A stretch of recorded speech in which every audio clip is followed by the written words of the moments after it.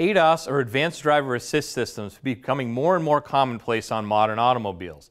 Even simple repairs such as an alignment or a windshield replacement need calibration of these systems. Let's walk through a recalibration of the windshield camera using this John Bean TruePoint machine behind me. Okay, so here we are on the home screen of the TruePoint system. Now you'll notice on the screen we have a workflow. So first one is shop preparation. You want to make sure you check into that, whatever needs to be done there. Vehicle preparation as well. Also need to mount the wheel targets. Now we've already done that for the essence of time here. If you need to know how to do that, there is a demo video built in which you can watch. Next thing we would do is start the ADAS process. Now you can do it multiple different ways. We can ID manually year, make, model, or there's a built-in VIN scanner so you can scan the barcode on the VIN. Or in this case, this Forester is already loaded in there in my history, so I'll just double click on that and pull that up out of my history. Okay, so this is our vehicle history screen. It shows any reports that may have been generated in past previous calibrations. In this case, I'm just going to hit use vehicle on the bottom right, and that'll load the vehicle into the system. Now what do I need? What features are installed on this vehicle? So it does have front camera and it does have side and rear radar. So I'll hit next to continue. All right, so the first thing we need to do is perform the alignment verification. Now it has us do a few things with the frame. We can see we're a little outside of that target and the beam needs to be lowered a little bit. So we'll lower the beam down so it can see all the wheel targets. There we go. Now we see all 4 green check marks on the screen. That indicates it can see all 4 targets. Now we're a little back and a little bit to the left, so we need to move this frame forward and angle it slightly. Something like that. So once we're in the green, we pause, let the frame settle down, moves to the next screen. Now it wants us to do the rollback, rolling forward and rolling backward on the vehicle, and this will help verify that alignment is correct. So I'll move this around so we can see on the other side of the vehicle. Okay, so the vehicle is already in neutral, so we have to roll forward first. So roll forward until it gets into the green. Then we need to roll it backwards. It's in the green there. There we go. And one more forward. Turns green. Then we should have green check marks on all 4 wheels. Looks good. Next step when it cycles through is we need to put it in park and put the parking brake on. Okay, so once it's been put in park and the parking brake is set, we'll just hit next and go on to the next procedure. The next procedure is going to be advanced floor level compensation, so it requires a special pointer target. So we're going to go do that counterclockwise around the car.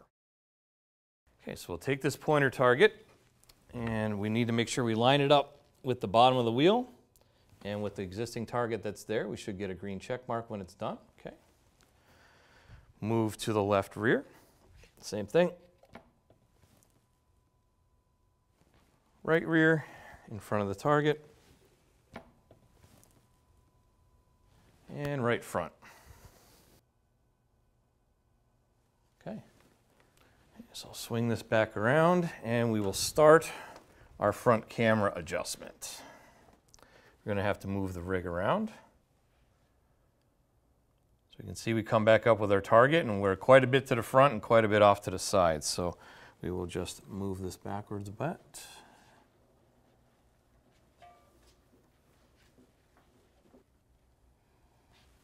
Okay, so once we get fairly close within the yellow circle, we can lock our wheels and then we can use this plate to make fine adjustments. Once we're in the green, it'll settle down. Next thing we need to do is adjust the beam height. Slide that up a bit.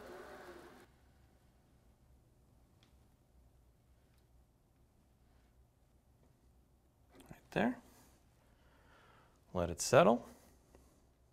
So once we have the frame in position, we have tells us what target we need to use. We need to mount our target to the frame. So we have an SUB FC01 is the target we're going to use. There's the snap-on part number under there. And then we need to position the target mounts. Now there's electronic linear sensors here on the sides of these frames. And all we need to do is use the screen. It'll tell us how far we need to go. Went a little too far there. There we go. Lock it into place. Go over here. Same thing. Lock that one into place. And then we'll go grab our target.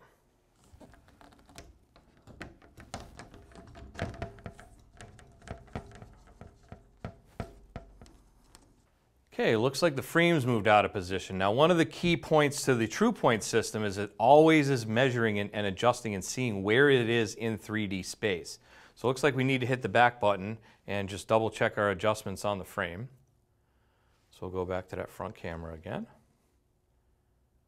And we'll see where the target is. Okay, that's still in the green. So that's okay. Next screen, looks like it's just when I put the target on, it moved one of the brackets out slightly. So it looks like I need to move it just a little bit, 4 millimeters in, and that's where we need it to be. So now that my target is here, we'll hit next.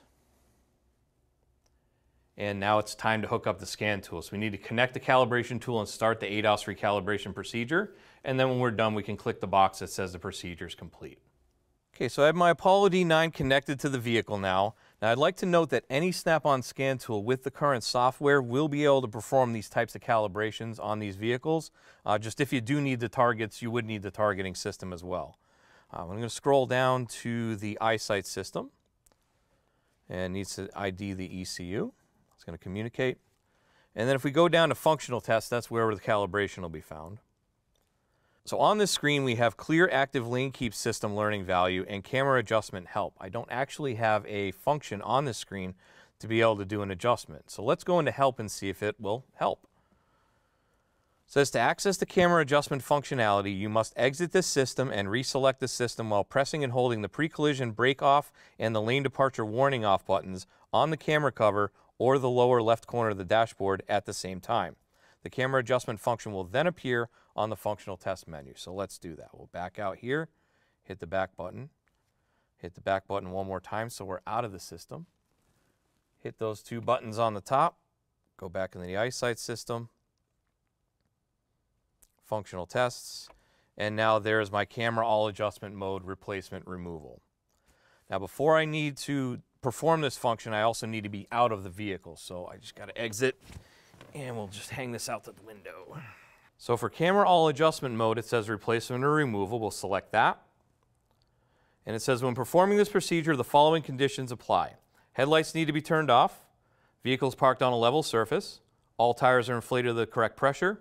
The vehicle does not have a load, including the driver or the passenger, so that's why we had to get out. The front wheels are set to the straight ahead position when the steering wheel is properly centered. And there's approximately 16 feet of flat level space in front of the vehicle. So to continue, all of those functions are met. Set up the targets correctly with reference to the workshop manual or use the ADAS recalibration system. So we're using an ADAS recalibration system here, the TruePoint. So we'll hit continue. And it's going to do the procedure within the ECM. Okay, there we go. It says it's complete with a 94% accuracy rate, which it counts as a pass. So camera adjustment is successful. We're going to exit the test, turn the ignition off for at least 10 seconds to save the adjustment, and complete the procedure. So this was a static recalibration using the target, and then we also need to perform a dynamic recalibration by driving the vehicle down the road as well.